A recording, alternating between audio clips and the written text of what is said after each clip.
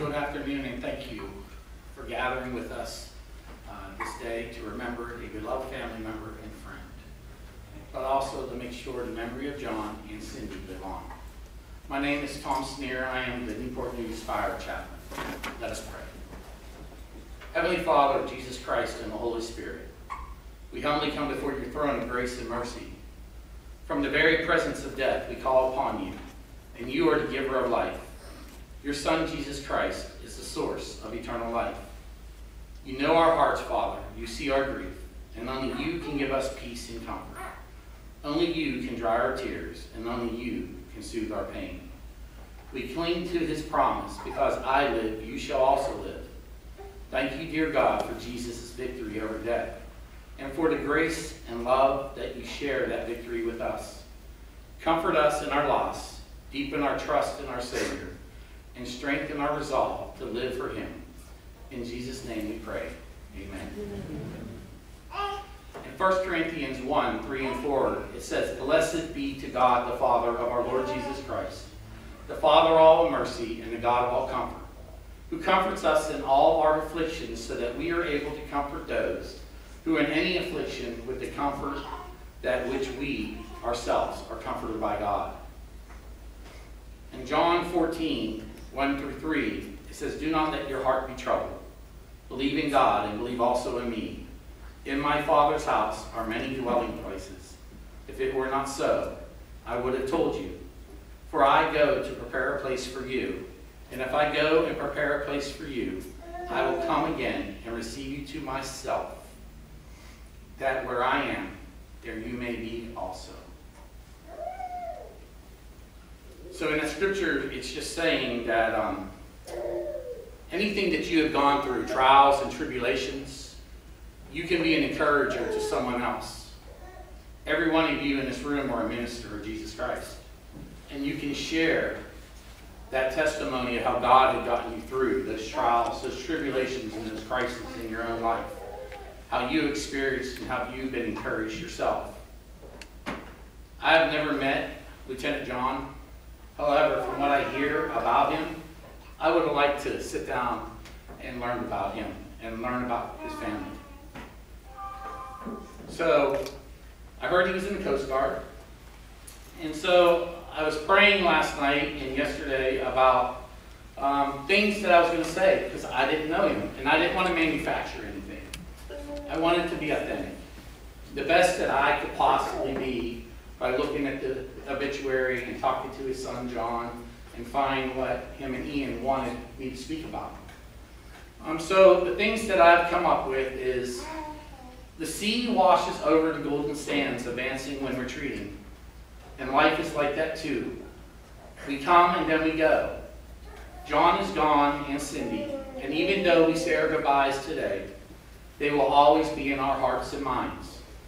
We grieve their loss, yet we know that we must all go on and go out with the tide one day. We are celebrating the fact that John and Cindy illustrated all the best that there was in the services that they served in. With the fire department, at the hospital. I heard they were totally opposites, but they loved each other dearly, and they were great teachers in training many nurses and many firemen to be EMTs.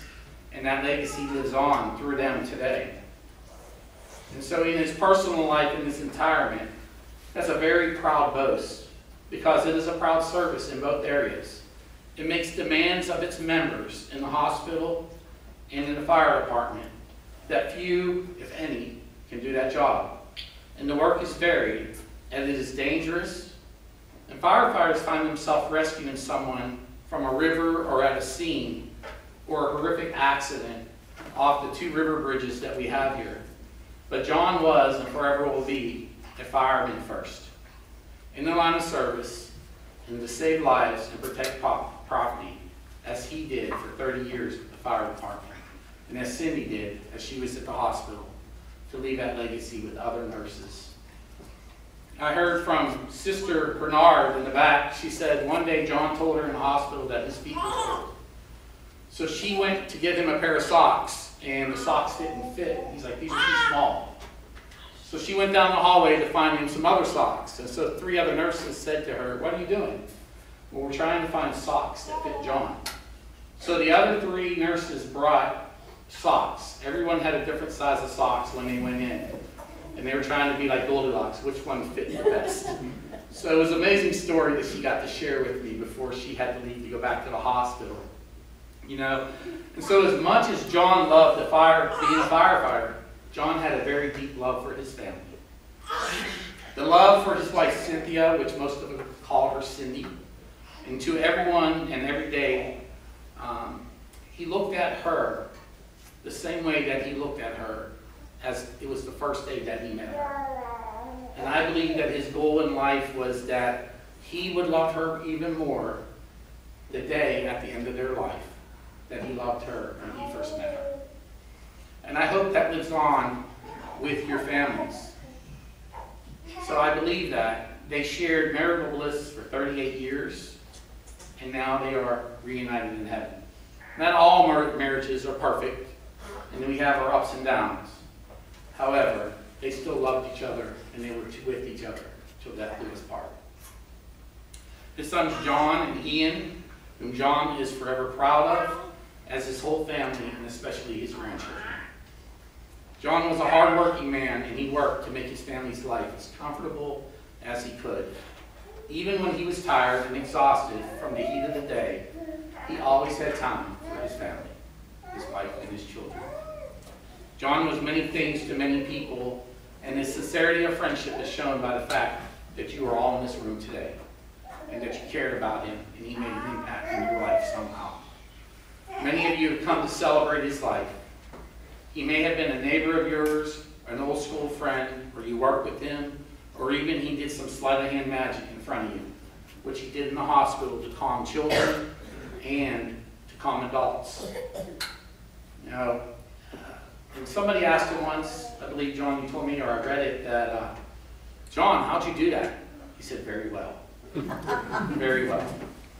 So that's just amazing in itself, because I can't do anything sleight of hand. So I tried with little balls last night and to do some kind of illustration. I couldn't do it. It just didn't happen. You know, he loved his time in the Coast Guard, and he shows his pride in everything that he does. He was a simple colleague and one of the best. He was a man of integrity and dependability and a true giver. And just as the seas has depth, so too has mankind. John had depth of soul and mind that no one could ever fathom or know. Yet like the sea, he had his frothy moments too. When he was happy, he was like the sea when it dances in the glittering sunlight with his sails. And like the sea too, his life had color and movement and depth. To say that John will be missed is an understatement. You will miss his hands on the experience of the job and off the job, the training legacy that he has passed down to one generation after another, to the many people in this room. John would do anything for anyone at the drop of the hat. If you called, he would be there to help and support you through and through. He has left you all with many memories of a good person who lived a good life. And he meant different things to all of you, holding on to all the memories of him, always being so cheerful and optimistic. So like the child who fills his bucket at the edge of the sea, does not understand what happened when it slips away from him. We heard too of John's leaving, and it's Cindy being gone. However, one day you will see them again in heaven. We find it hard to understand, like that child. We bow to the inevitable of it all. Through, we too are crying. The sea has its moments of anger, and John was human enough and went through trials and tribulations like each and one of you. And he hoped his example, that how he got through those things, would be your examples to get through these things. Yet after each storm, there was always a calm. So it was with John. Yes, he also had days when a falling wind brought dance waves to the surface of the sea. Today, when I speak of John, I hope and praying that you, his family, will take comfort in the fact that he was much admired and respected. Think of how wonderful the world would be if everyone had the same qualities as John and Cindy. They were stern when they needed to be, and they had a loving and tender-hearted side. They were quick-witted and extremely funny, and if you were in their inner circle, they trust you. And when he pushed you, that all meant that he loved you more, because he saw the potential that was in you that you did not see in yourself. John was perfectly blend of steel and velvet, of what a father or a husband should be. The legacy that he lives in this room is a great legacy. And please remember that he loved you with all of his heart, and that you mattered to him. Make sure you say I love you to who you need to today, because there are no I love yous tomorrow. Because our lives are like a vapor in the wind. They appear for a little while, and then they're gone. There are unfortunately too few that are like John. Today he joins the ranks of the brave firefighters. Cindy joined the ranks of the great nurses that are all in heaven. And they are all on the honor roll, in the honor of our hearts. Those who are an inspiration to those that are in service for us all in this room today. They will be spoken of with pride of those who know them, and they will be remembered not only as heroes and teachers, but also as well-respected colleagues and friends and family members. So as you say your goodbyes to John and Cindy, we know that some little incident, some little joke, maybe some sleight of hand will remind you of him and her, and they will live on in your memories and your hearts. When you stop remembering, that's when they cease to exist. So I'd like to open up for anybody that would like to share about John or Cindy. You can stand right where you are, or you can come up here if you'd like to, if you would like to share about them. Yes, sir?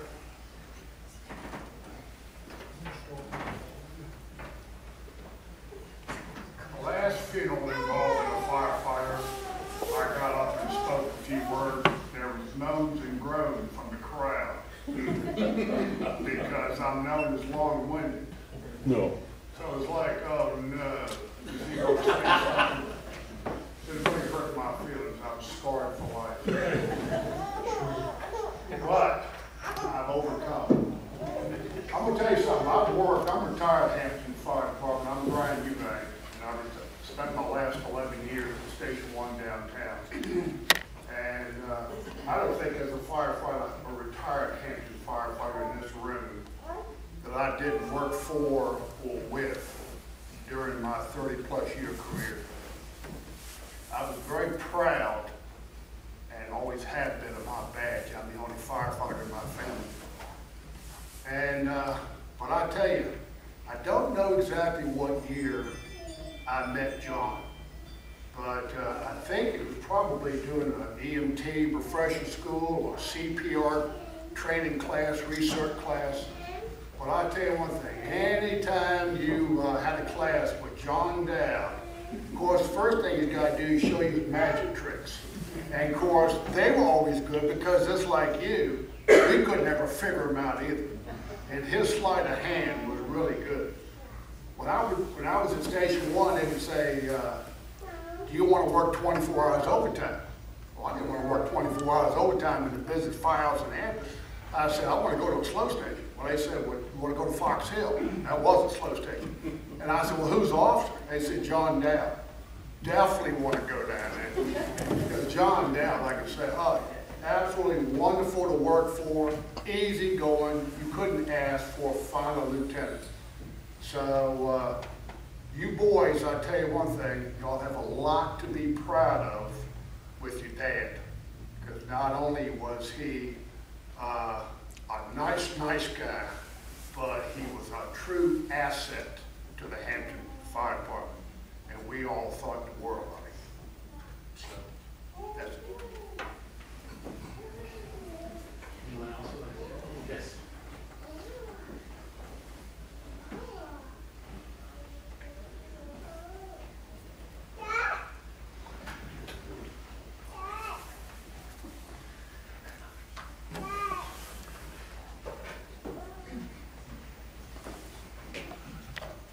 First off, nobody has mentioned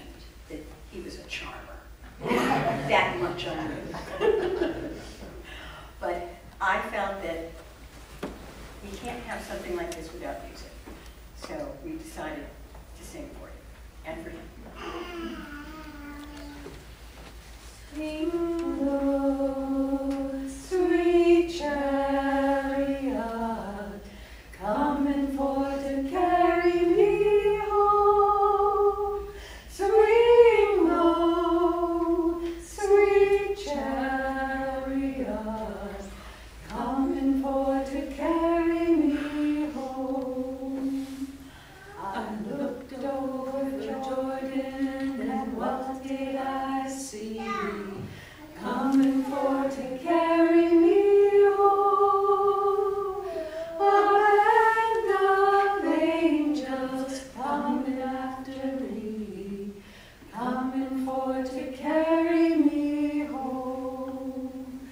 Swing low, sweet chariot, coming for to carry me home. Swing low, sweet chariot, coming for to carry me home. If you get there before I do, coming for to carry me home. Tell all my friends I'm coming to do, coming for to carry me home. Swing low, sweet chariot, coming for to carry me home. Swing low, sweet chariot, coming for to carry me home.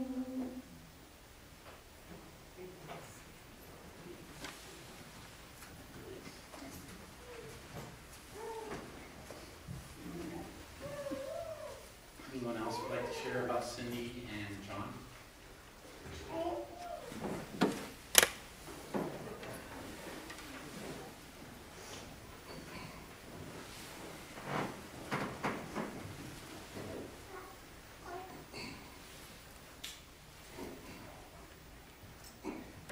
My name is Brian Singles. I'm a retired firefighter from Hampton. I'm not going to try to be as long-winded as my friend Mr. Eubanks. If I am, that's fine. Back early in my career, back in the early 80s, anyhow, the BLS ambulance was, if they had a KLS call, the medics would run, and John Dowd was on Medic 9, him and his crew. And it was always a comfort to see John and his partner show up on a call that involved an ALS patient, because he was very professional, took care of the patient, dedicated to his job as a medic. And then later on when he made lieutenant, just like Brian Eubanks said, he was a great officer too. I never did work actually for him as an officer or with him at Station 9. Every now and then I would get shipped into Station 9. That was cool because, you know, go to Station 9, ride the engine, or stay at with, and take 6 hours ambulance call with So I went to Station 9. Plus I was a junior guy, so I didn't have a choice. But anyhow, that was fond memories back then, and even as when we went to our retired luncheons, just to hear John tell stories. Of course, we all told stories about, you know, the old days. I guess I can say the old days, over 40 years ago.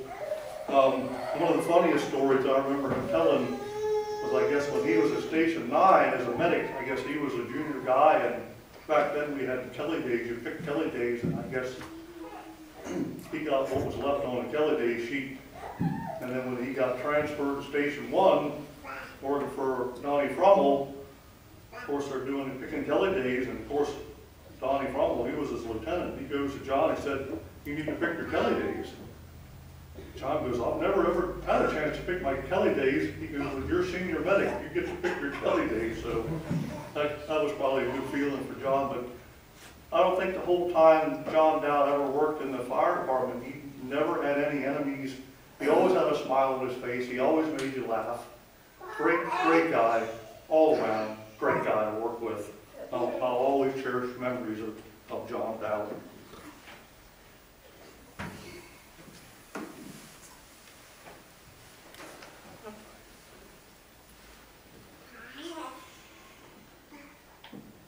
Anybody else? Yeah, I'm Brendan Jarbeck. I'm one of the countless nephews and nieces that John had. Growing up, we used to call him Magic Uncle John. Magic Uncle John. Loved him. He literally would be the highlight of any family vacation. His awesome sleight and tricks.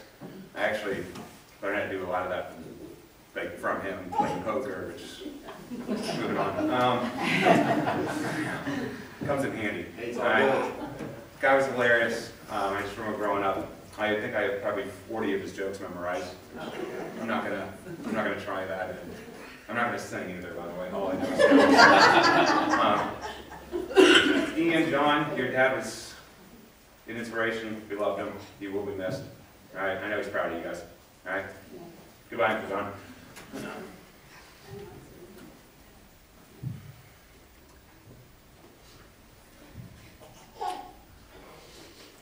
So the easiest thing right now, would you? Yep. Sorry. Again, one of the countless, but I would like to speak about Uncle John and Cindy's charity part. Please forgive me, not a great speaker anyway, so every Christmas we would get so excited to go to their house for Christmas Eve, and to see Uncle John be more excited than the gaggle of children that were coming into his house was the best part of it. And I remember every year him setting up all of the little village, and every child that came in there, every one of us would come in and be so excited. And we'd go into his big kitchen with Aunt Cindy, spoons flying and oyster stew being made in this dip that I still can't perfect. And I just wanted to speak to their generosity to their family as well. So thank you for giving me your time. Goodbye, Uncle John. Also, I forgot I had something in my phone from Virginia. Can you all hold it? Okay, so had a group text going on with Aunt Brianna and Aunt Ginger and Aunt Maureen. And Virginia sent, if you yell at me if you can't hear me, I'm not good at voice. I have the microphone if you want. And you always watching. If that's okay, it'll be fine. It's always a learning thing with public speaking. Yeah, I love it. So this way live stream. Hopefully you heard your experience today. Okay, so Virginia said, if you pick up my phone to call Uncle John, you may have trouble locating his contact. He's not in there under the U's for Uncle, although Uncle he is to 17 of us on the Dowd side. If you could walk into a family beach house week of 30 years ago, you would see Uncle John surrounded by nieces and nephews, making coins disappear and reappear to the amused smiles and laughter of an adoring crowd. And you won't find him under the name given to him by his parents, John Dowd, although that was his official identity. The man whose hugs and kind eyes would always check in. How you doing, hun? Who would sincerely care what was going on in your life, and when his eyes light up with pride, you would feel the best of you somehow being served and loving. No, if you want to find Uncle John in my phone, you'll have to type in S-A-N-T-A. In retrospect, probably the name best suited to describe the man this niece loves and adores. Joyful, generous, full of warmth, kindness, a bit of belly, rosy cheeks, magic and love. And whose ho-ho-hos on Christmas Eve this year will be missed by generations of parents. I wanted to say that too, but I can't. So which nephew and grandchild is going to learn how to do magic tricks? So they can pass it on. Yes? Okay. So you have to get with your cousin, right? Cousin Brad? Yeah, and learn the tricks that John showed him. So that he would be able to keep it going for the family, keep that legacy alive. It'd be a great thing. So anyone else would like to speak? Yes, sir.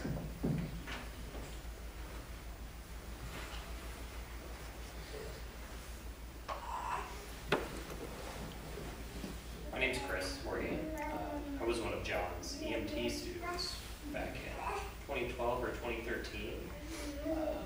He was definitely a guiding light in my life. I went into his class because he knew my mom. They worked at the hospital. I was on a slow train to nowhere in junior year, I think, had a blistering 1.9 GPA. Really, really going places. But graduated with honors thanks to him. I'm a nurse now. I've been a nurse for 4 years. I completed my paramedic after doing his EMT program. I'd like to think that I owe kind of my career, the fact that I have a family, a new fiance, beautiful daughter. I'd like to think that I owe a lot of that to John, having the ability to get through to me. He was probably the only person that made an impact in my life for me to make a change for the positive. So he was very, very influential guy.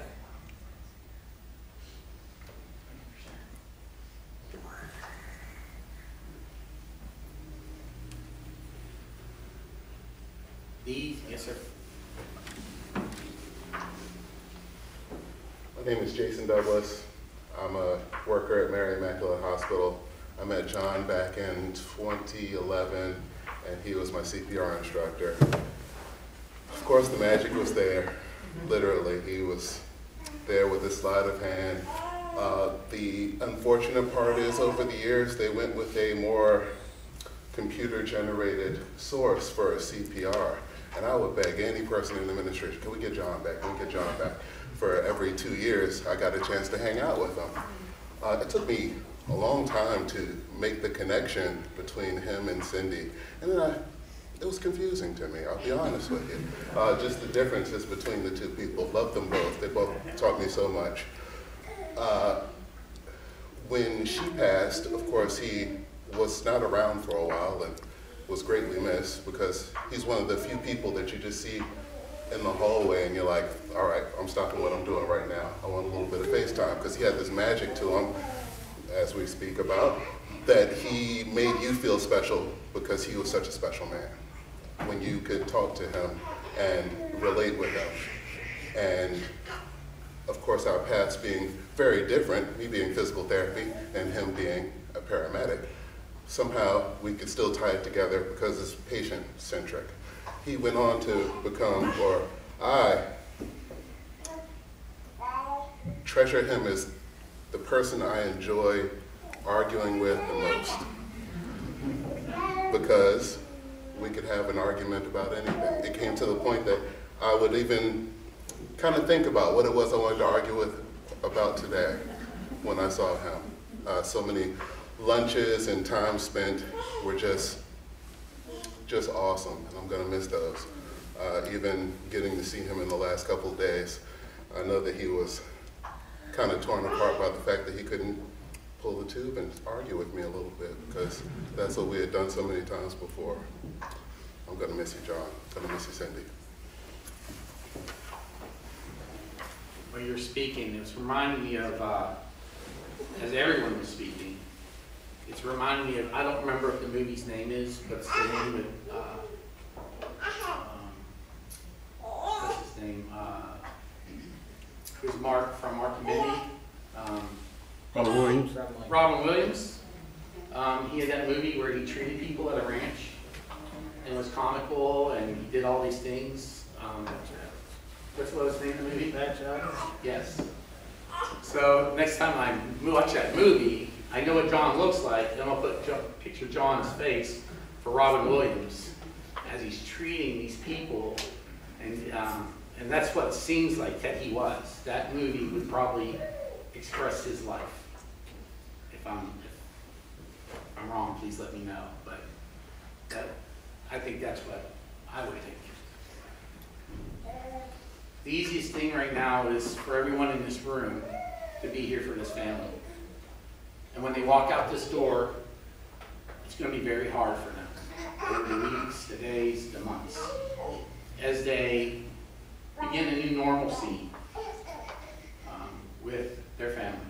Yes? He said he wanted to tell me. Oh, right. I'm on. Sorry we interrupted. No, you're fine. This is all about John and Cindy. What do you want to say? Well, I'm not sure what it is I'm supposed to say for you, but I will say that Granddad was Asher's hero. We called Granddad a lot, we talked about Granddad a lot, did lots of magic tricks. Asher's been missing how Granddad looked and talked and read books.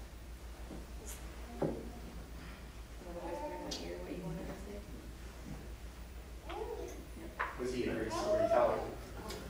Is he a good storyteller? A good snuggler? You like to watch crabbing videos? Those are all good memories. Talk about fried frogs? A little steak fried lobster? You're welcome. Not a problem. Yes, sir. My name's Brian Ruger. I'm also a firefighter, retired firefighter. One of my fondest memories of John, he always carried something in his pocket to do with the magic trick. Always. And I was a rookie, got shipped out to Station 9 on Briarfield, and he was on duty. And my wife and 2 kids were probably 10 and 6 at the time, came to visit me at the station. And the first thing John did was to pull out a rope, a little for a string. And he did a magic trick. And my kids are now in their 40s, have kids of their own. And when I told them about John's passing, all I had to do was say, the guy with the string. And they knew exactly who I was talking about. And that was 30-some years ago. And I bet a lot of you don't know this about John. But John and his crew at Station 5 are partially responsible for the wild turkeys getting to the point where they were and had to be taken out. They used to feed them at Station 5. They showed up every day around dinner time. Yes, ma'am.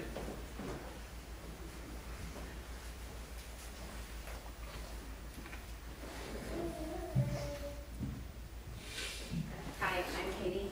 I am one of John's many nieces, and I just wanted to thank everybody on behalf of my entire family for you guys coming.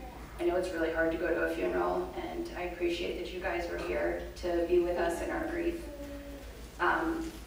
When I think about my uncle, I think about this book that I read a long time ago when I was in college. We had a priest come to our house, and in an effort to connect to me, he told me about this book that I had to read. It was a bunch of kids that went to this magical academy, and some kid that had a lightning bolt on his head. I told him that was a stupid book and nobody was ever going to read it. So I refused, and then he told me about a great author called C.S. Lewis. And I don't know if anybody is familiar with C.S. Lewis, but he wrote this book called The Great Divorce. And it has nothing to do with divorce. It's actually a bunch of people from purgatory, and in the book, purgatory is described as a place that's just gray all the time. Never really rains, sun never shines. And these people take a bus ride to heaven. And when they get to heaven, they try to jump off the bus. Heaven is beautiful, as we all know.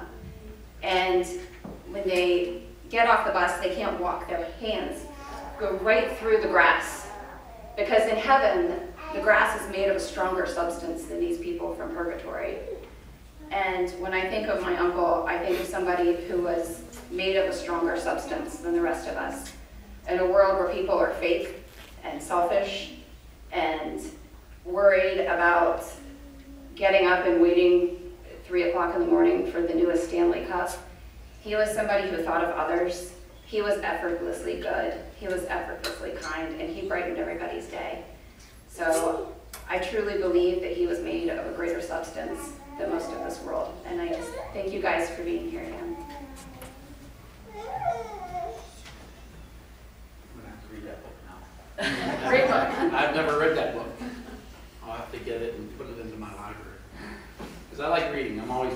books. Like when I go to the beach on vacation, I take books with me. So I read probably 3 or 4 books while I'm at the beach.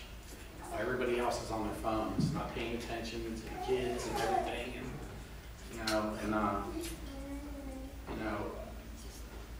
As I said, you're going to have to be here for this family over the next few days, weeks, months, even years.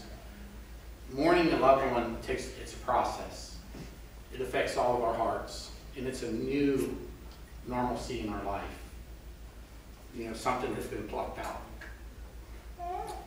And you have Cindy and John, which sound like very awesome people that have impacted everyone in this room in a certain way and left that legacy. And you're not going to find anything to fill that hole except for the love that they've given you, besides Jesus Christ.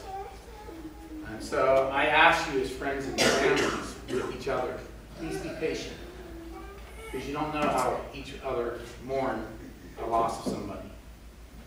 And the next time you go to the beach, or if you see a sailboat, the sound of the sea can change almost instantly from wind fury to sweet lapping. So it is with John and Cindy's life. They were the everyday sound of the musical sound of love and life. That's from what I'm hearing. Today, as we watch sailboats go out and boats go out, and they go out and out of sight. But as they're out of sight and you stand there on the shore, you still feel the waves hitting your feet from the weight that they have left behind. And it is the same as John and Cindy's life. You have all testified to that today. Hold that. Cherish that. Because you don't hear that from people. I've heard so much love today from John and Cindy that over my 12 years as a chaplain, I've never heard this much love for 2 individuals like this. So we are the beginning to feel the impact of the waves and the legacy that has left and how it will impact each and every one. The sea they travel will be kind, a gentle sea, because John and Cindy deserve that. Whenever we see the waves riding high and white, and wherever we see the soft billows of froth of the water's edge, you have to remember that when you're at the beach. So for as much as it has pleased God Almighty in His wide providence to take out of this world the soul of our sister Cindy and our brother John, we therefore commit their bodies, earth to earth, ashes to ashes, and dust to dust, looking for the resurrection at the last days and the life of the world to come through our Lord Jesus Christ, at whose coming to judge the world, the earth and the sea shall give up their dead. The body of those who sleep in Him shall be changed and be made like glorious bodies, according to that power by which He's able to subdue all things unto Himself. If you would all recite the Lord's Prayer with me. Our Father, who art in heaven, hallowed be thy name. Thy kingdom come, thy will be done, on earth as it is in heaven. Give us this day our daily bread, and forgive us our trespasses, as we forgive those who trespass against us. And lead us not into temptation, but deliver us from evil. For thine is the kingdom, and the power, and the glory, forever and ever. Amen. Long before there were telephones and radios across our great nation, fire departments used the telegraph, using special codes to receive fire alarms from those once familiar red flares alarm boxes which stood on particularly every street corner of America. When a firefighter was killed, fell in the line of duty, the fire alarm once would tap out a special signal. This would be tapped out in 5 major dashes, then a pause, then 5 major dashes, then a pause, and then 5 more major dashes. This came to be called the 5, 5, and 5, and was broadcast over the telegraph fire alarm circuits to all stations, houses in the vicinity. Heard outside on the streets with the department windows open, The resonating echo was similar to that of a fire station of old, where fire alarms going down sounded, and locations of thousands of emergencies throughout the history of our growing country.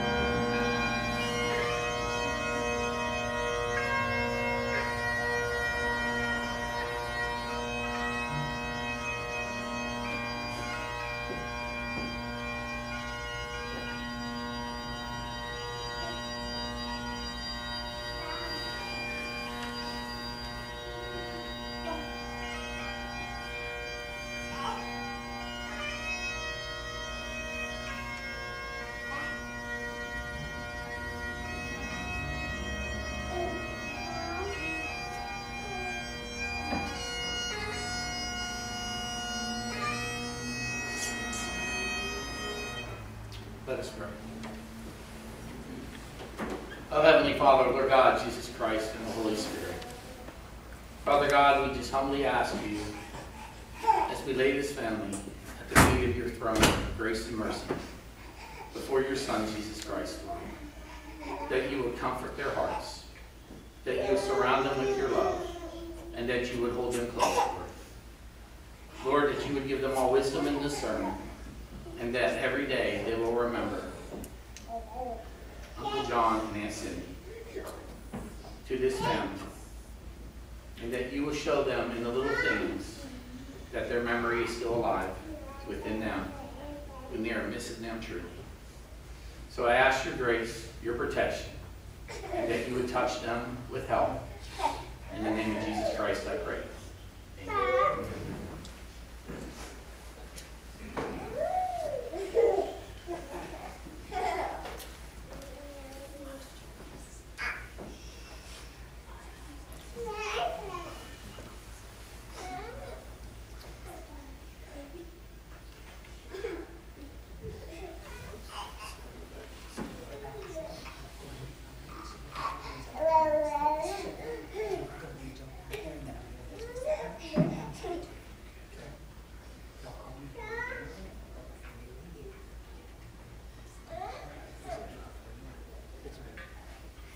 This does conclude our service. Again, thank you for coming. I'm going to leave the family out to the back of the chapel, and then as y'all exit, you can speak to them as you leave. Thank you again for coming. Do you want to announce that to everybody else? Is that to everybody? Is that to everybody? We got a thing going down the hall. If anybody knows where Smoke is, it's down the street on the left in the shopping center. It's a big restaurant down there. We got a room reserved down there for everyone if they want to gather around and have lunch.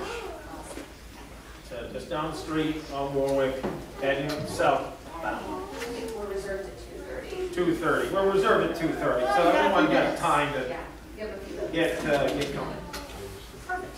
And I'm gonna play some of that, guitar music. Thank you. That's right.